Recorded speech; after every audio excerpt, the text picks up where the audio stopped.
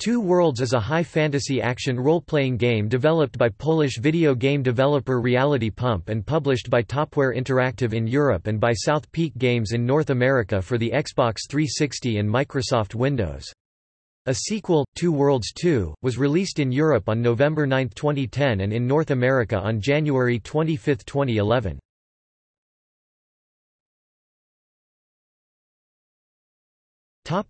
Gameplay. The game takes place in a real-time three-dimensional fantasy landscape. As such, it has drawn comparison with The Elder Scrolls IV: Oblivion. Much like in Oblivion and Gothic 3, the gameplay is nonlinear. The player is free to explore the game world, accepting side quests at will. There is, however, a core quest, centering on rescuing the protagonist's sister, who is being held for ransom by mysterious forces who are scheming to open the tomb of Aziraal, the god of fire. The game does not utilize fixed character classes like other role-playing games. As the character gains experience and levels, it is possible to invest gained attribute points into any attribute, leading to a variety of game play styles and approaches. The world in which the game takes place is called Antilore. While traveling through the game, the player will encounter new teleports, caves, villages, and other locations, and these travels are recorded by the in-game mini-map. Teleports allow rapid travel between explored regions. Horses are available for the player to ride as well as other animals, creatures, though a number of commentators have lamented the clumsy controls when mounted. Death in the game leads to resurrection at a nearby shrine. These shrines are distributed across the game world, and also replenish health when the player comes in sufficient proximity. However, the highest difficulty of the game features a permanent death feature. There are various creatures in Two Worlds. Unlike other CRPGs with wilderness areas, enemies will not respawn. Most of the non-wilderness areas are densely populated. Beyond the main quest, there is no set storyline to follow. The player is free to choose to complete the quests of his/her liking, and explore at will. The player may choose to act as a righteous hero and be honored amongst the population, or to be delightfully devilish and feared, through reputation gained by completing certain quests. However, the path chosen will have consequences on the outcome of the game.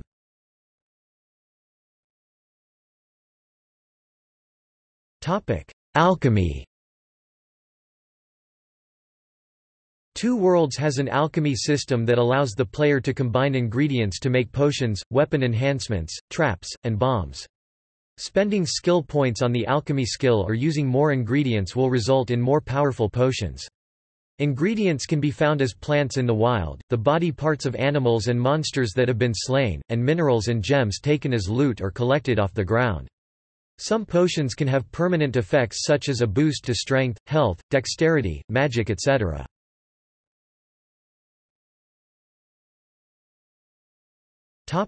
Factions. There are 7 factions within the game for which the player can complete quests to gain reputation. These are the Brotherhood, the Society, the Merchants Guild, the Gariza, the Necromancers, the House Skeldon, and the Karga clan. The Brotherhood is a mercenary society. In the main cities of the game, their location can be identified by their signature red banners. Brotherhood locations in cities will usually have a trainer that offers to teach the various combat skills for a small fee, and Brotherhood shops will have the largest selections of weapons and armor. The higher the rep in the Brotherhood, the cheaper it is to buy supplies. The Society is Two Worlds' answer to the Guild of Mages seen in most RPGs. In the main cities, their location can be identified by blue banners. The Society locations will usually have a trainer that offers to teach the various schools of magic for a small fee. Society shops will have robes, staves, and spells for sale. The Merchants Guild is a guild of traders and merchants. In the main cities, their location can be identified by banners emblazoned with scales. The shops of the Merchant Guild offer a general assortment of goods. The higher the reputation in the Merchants Guild, the cheaper it is to buy supplies. The Gariza is the equivalent of the Thieves Guild.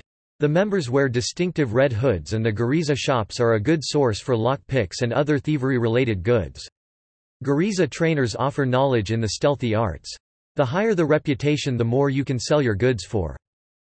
The Necromancers are the only source that will teach the ability to use the necromancy school of magic, but are generally shunned by polite society. The society makes a point of stopping necromancers from completing their goals. The House Skeldon and the Karga clan are two competing factions in the northern reaches of the human half of the world. The Karga clan are the former ruling house that was supplanted by the king and council with the House Skeldon. The player can choose to work with any faction to achieve specific goals in the main quest. As is typical for the genre, players generally earn reputation with a faction by completing appropriate quests.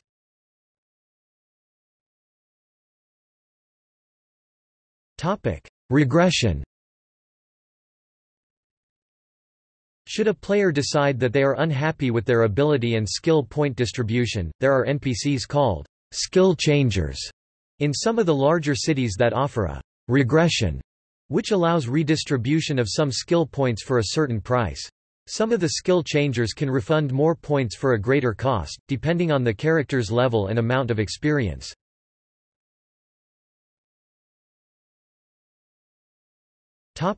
Multiplayer. A multiplayer element is included, though it is not of the massively multiplayer online game type. Activities include horse racing, combat and quests. Single-player and multiplayer characters are kept separate and not shared between modes. While the Xbox 360 version is limited to 8 players, the PC version allows a significantly greater number. However, they must be grouped into parties of no more than 8.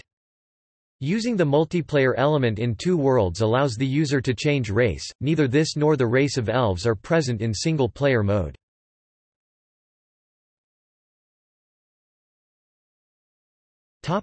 Marketing. Two other versions of the game have been released. The Collector's Edition was released on August 23, 2007 in the US. It features the game, 2 bonus cards with codes to unlock exclusive weapons, a bonus disc, map and a handbook. The Royal Edition was released in Europe for the PC and Xbox 360 on September 7, 2007. It comes with a T-shirt, marked with the Two Worlds logo, a deck of playing cards, a poster with the world map, letter opener only available in the PC version, and a bonus disc. 2 downloadable content packs were released. Tainted Blood was released in March 13, 2008 and Curse of Souls was released in April 3, 2008. The original game and the 2 expansions were packed together and sold as Two Worlds, Epic Edition. It was released in August 19, 2008 in North America and in September 12, 2008 in Europe.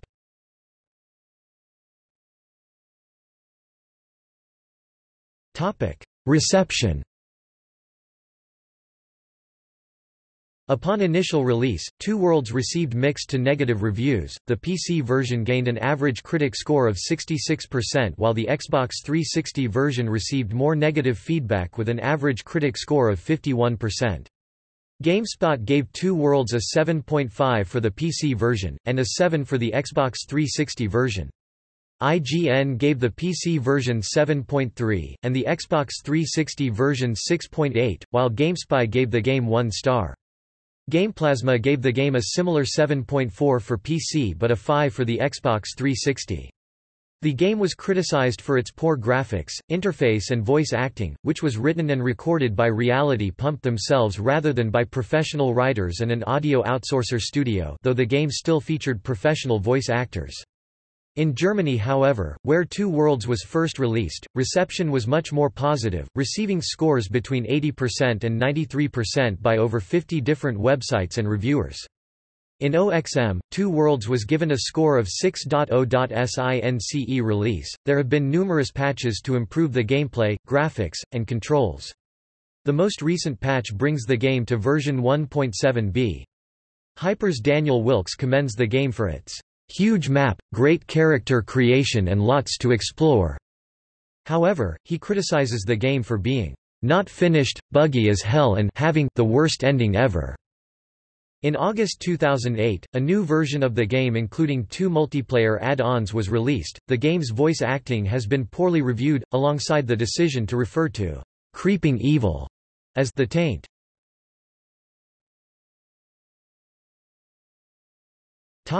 Related media. A deck of 55 cards, 52 playing cards and 3 jokers in a plastic box was released on December 19, 2006. The cards contained images of characters and scenes from the game. A letter opener in the shape of the sword Kilgorun designed by artist Kit Ray was released on November 22, 2006. The handle was made out of cast metal and the blade of polished steel, false-edged. The overall length was 10⁻7/8, with the blade length at 7⁻1/2, and a thickness of 1/8. Topic: Soundtrack.